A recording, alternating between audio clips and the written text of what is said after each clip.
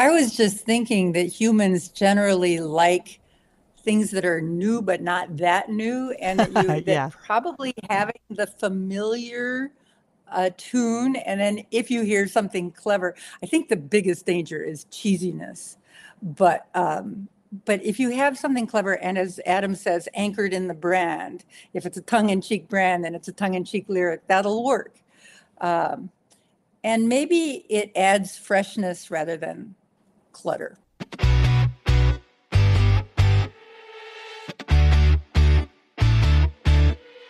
Welcome to Audio Branding, the hidden gem of marketing. Sound plays a more important role in human behavior and our decision-making than you may realize. In this podcast, I'll help you understand the art and science of sound so you can better influence others in business and your life. I'm your host, Jodi Krangle. Let's delve a little deeper. Here's the first part of my conversation with Jeanna, Adam Plyman, Colleen Fahey, and John Sanfilippo about audio branding for the holidays. This next two-part episode is a real treat. Recently, I had a conversation in a LinkedIn audio event with 4 very knowledgeable and talented audio branding experts about what companies can do to make the most of their audio brand over the holidays. My panelists were Jeanna, a sonic strategist, author, and audio branding thought leader with Dreamer Productions; Adam Plyman, music and audio creative director and Grammy-nominated engineer with Play Audio Agency; Colleen Fahey, author and U.S. managing director of Cesium Song; and John Sanfilippo, a sound strategist with his company Soundwise. All 4 had a lot to say about this subject, and we discussed what companies should have done prior to the holidays, what trends they were seeing in the area of audio branding, and what they thought companies could do with their audio branding to prepare for the new year. It was a fascinating discussion, and I think you'll get a lot from listening. As always, if you have questions for my guests, you're welcome to reach out through the links in the show notes. If you have questions for me, visit audiobrandingpodcast.com, where you'll find a lot of ways to get in touch. Plus, subscribing to the newsletter will let you know when the new podcasts are available. And if you're getting some value from listening, the best ways to show your support are to share this podcast with a friend and leave an honest review. Both those things really help, and I'd love to feature your review on future podcasts. You can leave one either in written or in voice format from the podcast's main page. I would so appreciate that. And now, here's my conversation with Jeanna, Adam Plyman, Colleen Fahey, and John Sanfilippo about audio branding for the holidays. Well, thank you everyone for being here, especially to my esteemed panelists here, which they have very graciously donated their time to join us and talk about this particular topic, which I think is very apropos considering the time of year. Although it was pointed out to me that I think it's a little late for people to start working on their audio branding for the holidays, for these holidays. So really what we're discussing here today is where you could go with holidays in the future and what you might want to consider when you're thinking about audio branding for the holidays. So I just want to get us started with a bit of a question here. And John, I'm going to start with you. If you could just introduce yourself a little bit and then tell us what you think companies should have done before the holidays to get the most out of their audio brand, if anything. Yes. No, thanks, Jodi. My name is John Sanfilippo. I run a sonic branding agency not too far from Jodi. Jodi's in the Toronto area. I am about 2 hours east of her in Kingston, Ontario. In terms of sonic branding, I think you sort of alluded to it a moment ago. Obviously, we're a little too late maybe in the game if you're thinking about this season for sonic branding and holidays and that sort of thing. But yeah, it really, to me, it starts with having a really solid sonic identity to start with and allowing that to grow and then adapting it to different seasons, like the holiday season with, you know, the holiday imagery, I suppose you could call it. Obviously, sound is not visual, but sound is very evocative. And depending on how you use those sounds, they can create various images, such as holiday sounds. Yeah, that definitely makes a lot of sense. Yeah. So Adam, how about you? Where would you go with that? And if you could also introduce yourself a little bit. Yeah, so I'm the creative director here at Play Audio Agency. I am just south of y'all, in Cincinnati, Ohio. We have offices here as well as Austin, Texas. And yeah, so it's to your point, John. The audio brand has to be there first, right? The identity has to be there first. If it's nice and flexible, it's going to be able to flex to the season. I look down at kind of what we've seen our clients do over the holidays, and I think it's all about preparation for flexibility. Understanding emotionally what spaces you're able to live in as a brand really empowers you to be able to know what sort of level of sentimentality or excitement or just general happiness you holistically feels authentic to you as a brand in these sort of seasons. And I think it's, the holiday season for sure. This is definitely a priority this time of year, but it also goes through summertime and it goes through all the different characters and attributes of your brand. So this is just one extension of it. I liken back to our days of working years ago in jingles and just listening to the brands add sleigh bells to their jingle, and suddenly that works as a holiday jingle. Is we've come a long way in the understanding of how people expect to hear from us as brands. So for me, it's all about preparation, understanding flexibility early on. Seeing some good examples of it this year too. Oh, great. I'll ask you about those examples later. Definitely. I do want to hear about examples that you're particularly impressed with. But yeah, sleigh bells don't answer all problems. So, yeah. Colleen, love to have your perspective on this as well. And if you could just briefly introduce yourself as well, that would be great. Okay. My name's Colleen Fahey, and I'm in Chicago. I'm the U.S. Managing Director of CZM Son, which is a sonic branding agency that's global, and I've brought it to the United States and Canada. And I think one of the things that you have to be aware of as a brand is how small the repertory of standards are in songs around the holidays and how overused they can get. So be they in your television advertising or in your store, people are hearing the same tunes over and over. And I think that's a problem for brand differentiation. So as John and Adam have said, if you have your own sound, then you can adapt your sound to a holiday sound without even using sleigh bells. You might use a choral way of singing it or something like that. Maybe not even singing. But you can make your brand actually a relief to the poor people who are listening to the same songs over and over. And the people that I worry the most about are the employees of retailers of every kind, banks, stores where people are Christmas shopping, because instead of having as many songs as they usually get to choose from in the air around them, they have to listen to these jingling songs over and over. And it adds to the stress of the holiday season. So there are many ways to deal with that. And one is to not play whole songs, but to play little winks of songs to acknowledge the holiday. But 7 seconds is enough. And then go back to your playlist. 7 seconds that is your branded sound is even better, because then people will remember your brand and associate it with the holidays. I want to tell you one thing that people forget. E-cards. A lot of brands are sending out e-cards to thank customers. And you can take your brand sound and make it a holiday sound of it. And you'll have a lovely, charming way to express yourself in a branded way without being overwhelming. Oh, I love that. What a great idea, Colleen. And yeah, I totally feel for all of the people working in shops right now, because the nonstop Christmas music is just probably driving them batty. And it starts a month beforehand. Yeah, pretty crazy. Jeanna, how about you?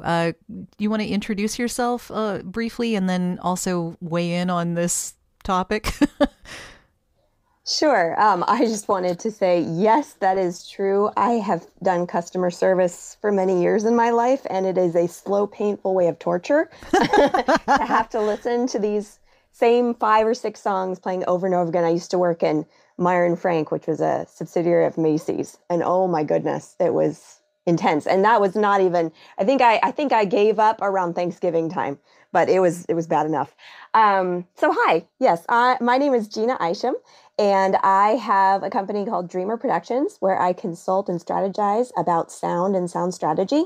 I also have my sister site, Sound and Marketing Learning, where I educate.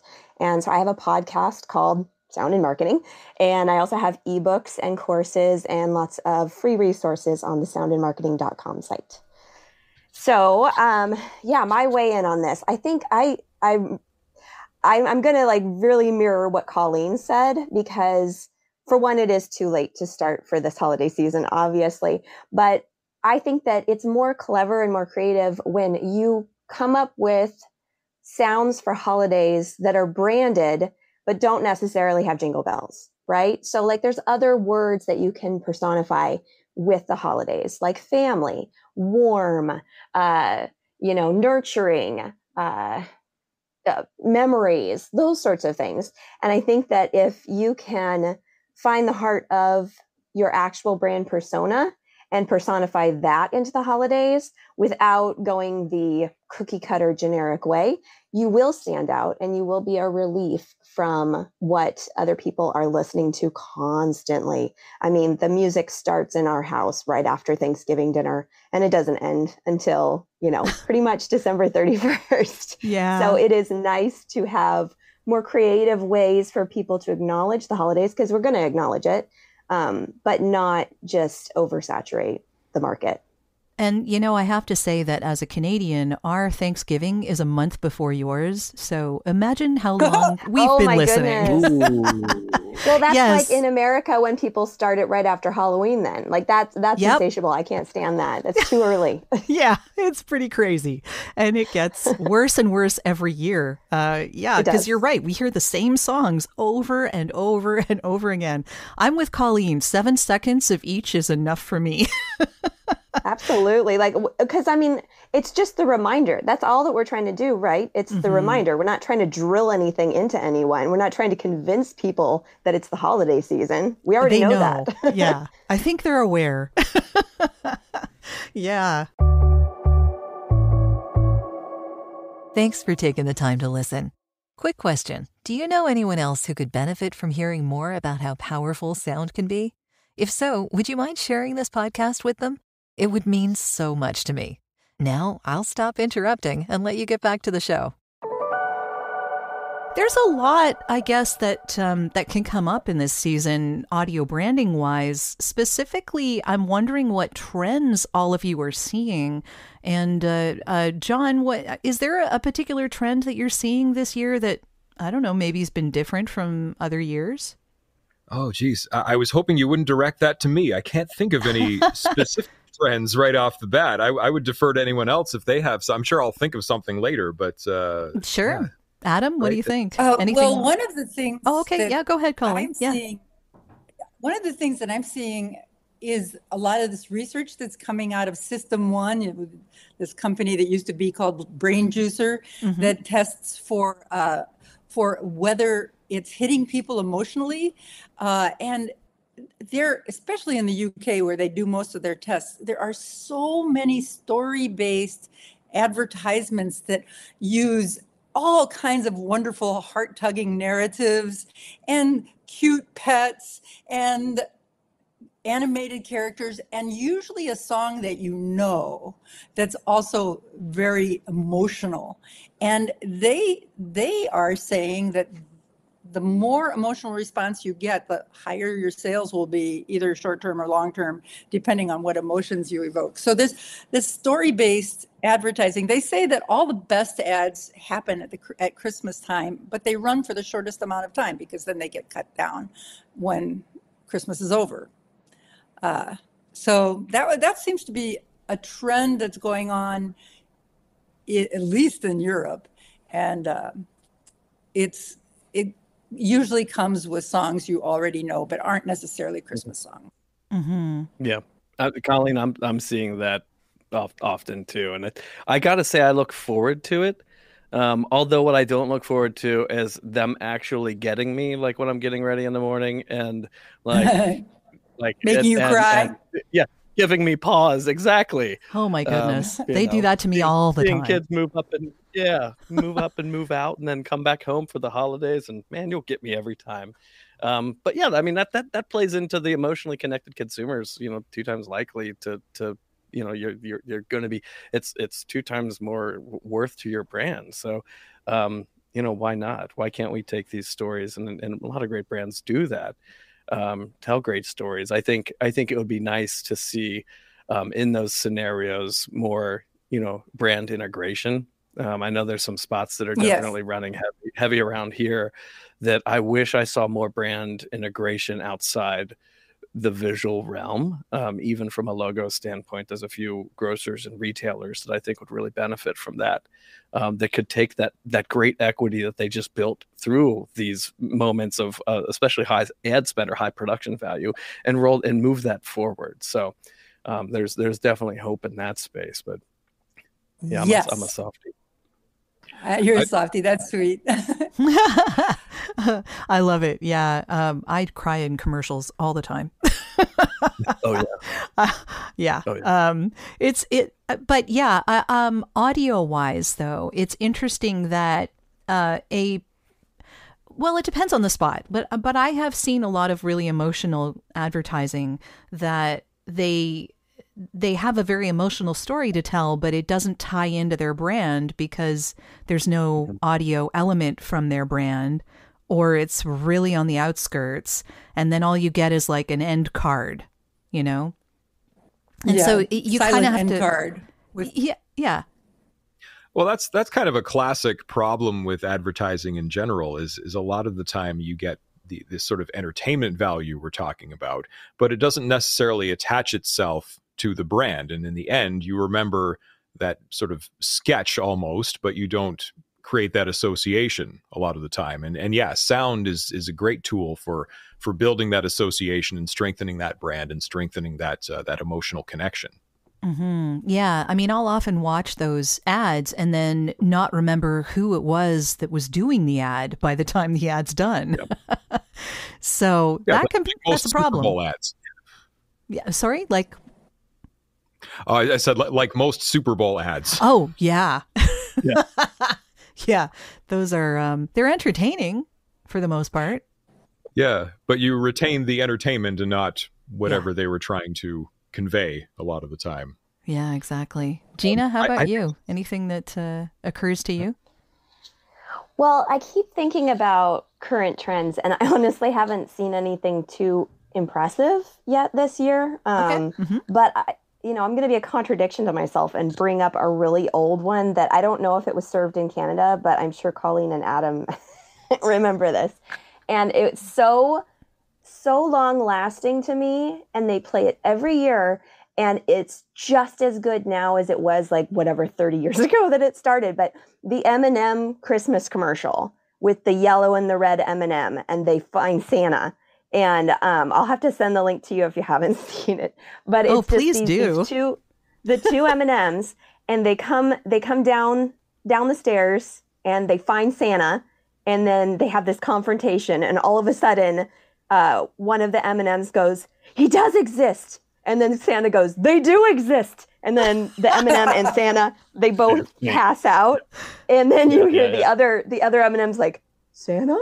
And I love this commercial. They play, I think it's like something from the Nutcracker, maybe the Sugar Plum Fairies or something like that. And it's obviously Christmas, and it's not their Sonic branding or anything.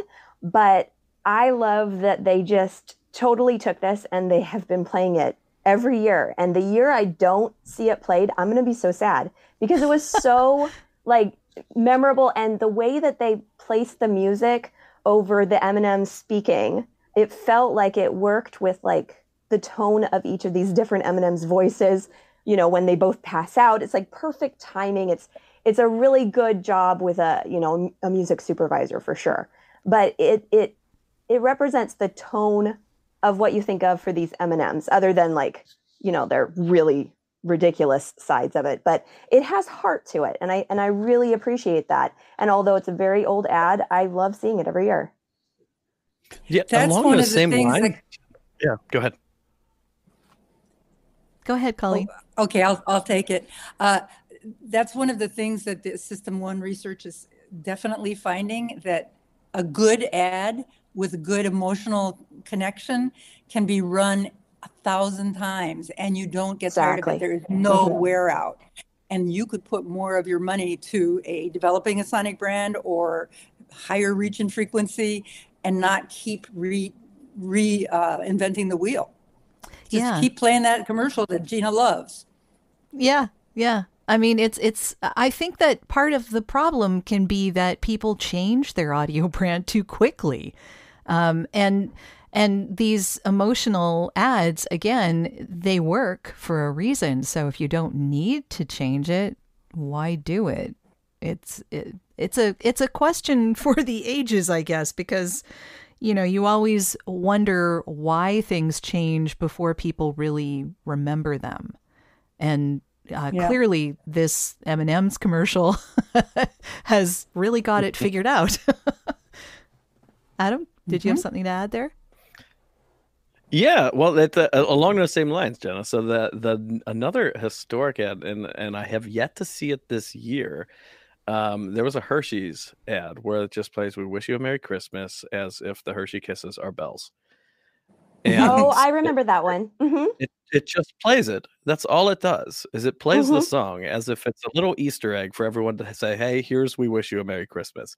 And I, like I said, I've yet to see it this year. That said, like most of anything I watch it would be streaming pretty late, so who knows? But that one too has always like you hear it all the time. And back to Colleen, to your point, I wonder if that's still a good strategy when it comes to the fatigue. It's the same song that we've heard many times. It turns out, according to the research that I've been hearing about, is there's not fatigue. If you love it, you can listen to the story over and over. That one in particular, Adam, I think that feels more of a give back, because it's not, I mean, it's selling. Yeah. Obviously it's selling. But like you said, all it is it's playing the bells and then it's done, and it's like almost a bow. And then, you're welcome and move on. And so it's not offensive. It's very like positive subliminal messaging, right? It puts a smile on your face because it's kind of silly. But it's not offensive at all. And I think that's why you can watch it over and over again. I kind of love the idea of how it's almost, when you license music, you're borrowing that equity, but it's to the point where Hershey's could get a brand impression by running that spot. I'm in the other room and I'm going to think Hershey's a little bit whenever I hear that played on bells, and they'll get me from the other room. And it's possible that it could be a different spot as well. Granted, chances are it's not, but I love the idea of things being able to cross, or spots being able to cross boundaries like that. Sorry, Jonathan. John, sorry. Yeah, no, I was just going to comment on how I think this whole, and I guess it was designed to do this, but this whole conversation really illustrates the power of sound and music in general. Earlier we talked about, Jeanna, I think you described it as torturous, all the retail music and everything. Yes. Now we find ourselves in this kind of wholesome, nostalgic kind of vibe as well. Yeah. I have a question. To the other. Oh, sorry, I didn't mean to interrupt you, John. No, go ahead. I have a question for you then. Along the same lines of what we're talking about here, what if a brand rewrites the words to a popular song that is a Christmas-related song and has their own version of it? Because as a voice actor, I've been asked to sing alternate versions of these many, many times in my career. Do you think they work? Or is it just, putting lipstick on a pig? I'm always a fan of having your own assets and adapting those. So, I mean, if you had your own song, then you could adapt it to Christmas as opposed to what you're describing. Yeah, something you can take a little more ownership over. I think it's done, but I think that, I mean, it can be done well, but I think it tends to work better when it's comedic rather than serious. Yeah. Because, you know, like, Yes. because Oh, then yeah. you're acknowledging it's not actually your song, that you're just kind of, you know, slapping something else on it. Yeah. But if you can find the relevance to what your message is from the existing song and the delivery is good, usually that works. Yeah, most of it is parody. I'm not talking about people being serious with that, usually. But yeah, Well, and to that, Mhm. Jody. Yeah, go ahead. Yeah, and to it, I think is as long as your brand can own that comedy, right? It's the brands who step out, who try to do something that's not within their character, is when it starts to fall flat. Even though the execution could be outstanding, it just if it's off equity, it's off equity. I Yeah. have a good example of that one. Again, it's super old, but Western Union, everybody needs some money sometimes. Do you remember that commercial? It's Frank Sinatra, Yeah. I think, but it's like everybody needs some money sometimes, and it's like showing all of the things that are going wrong, and they have to call for money. So they're like traveling, and their suitcase breaks or whatever. But it like totally worked. But again, a parody because it's silly. But it took me forever to look it up because I was trying to figure it out like a couple weeks ago. But it was well done. I thought it was really well done. Yeah, there are times when it can work, definitely. I'm wondering specifically around the holidays when we're trying to not be inundated with all the same songs, how well it works when you do a parody because you've heard that song so many times. I guess when it's different, I don't know. Were you going to say something, Colleen? I was just thinking that humans generally like things that are new but not that new, and that Yeah. probably having the familiar tune, and then if you hear something clever, I think the biggest danger is cheesiness. But if you have something clever, and as Adam says, anchored in the brand, if it's a tongue-in-cheek brand, then it's a tongue-in-cheek lyric, that'll work. And maybe it adds freshness rather than clutter. It's just a theory. Mm-hmm. Yeah, good point. Are you looking for ways to improve your company's or podcast's impact?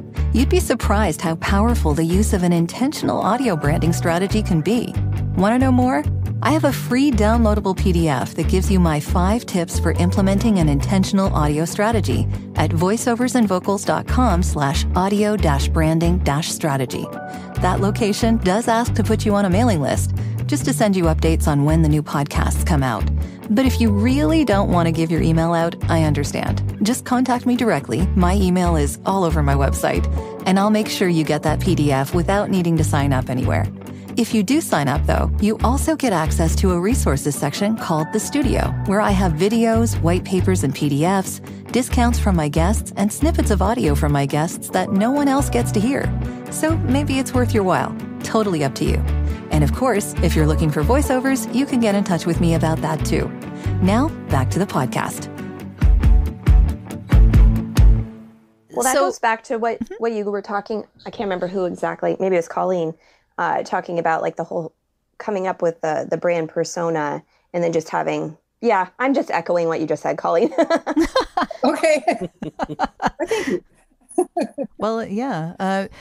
It's interesting to see what's happening and what's been happening over the last years. But I love, Jeanna, that you mentioned that there's a ad out there that's 30 plus years old that you still love. I think that's fantastic. And I hope that they do keep using it because obviously it works. I am going to send it to you right after this, and you're going to just be like, oh my gosh, this is the cutest thing ever. I think I've seen it. I am almost positive that I've seen it. Go ahead, Adam. Oh no, I'm sorry. I was just laughing because I can hear the sound of Santa in my head. Oh, I can play that ad in my head. It's been there for years. Yeah. Mm-hmm. Yeah. Okay, I have something that is not a trend as far as I know, but should be a trend. Okay. As every company is out there trying to become more diverse and more inclusive, really, Christmas music comes from all over the world in many languages, and holiday music in general. And you could make a much bigger palette to choose from if you chose songs that are from the Caribbean and songs from Spain and songs from France. And and maybe popular with different nationalities, ethnic groups, ages. And it wouldn't all have to be the same sort of 50 songs over and over again.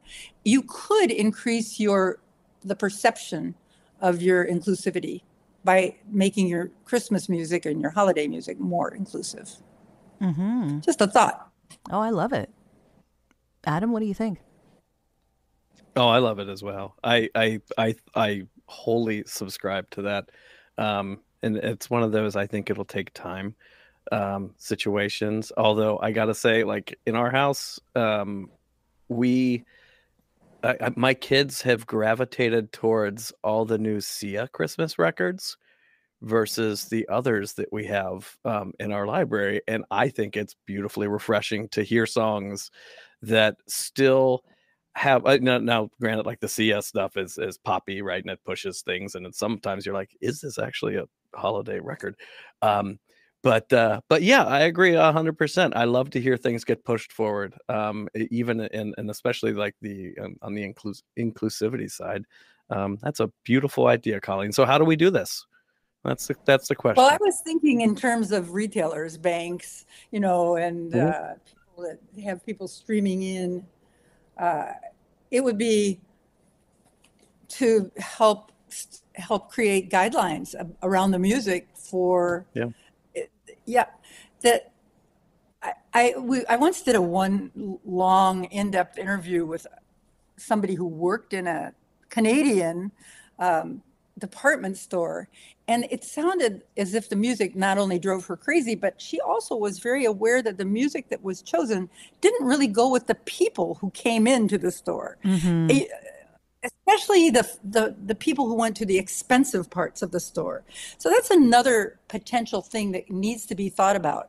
Should we have the same music downstairs where the makeup is and people are playing around, and when people are contemplating expensive purchase that maybe would enhance your, I don't know, social status or something?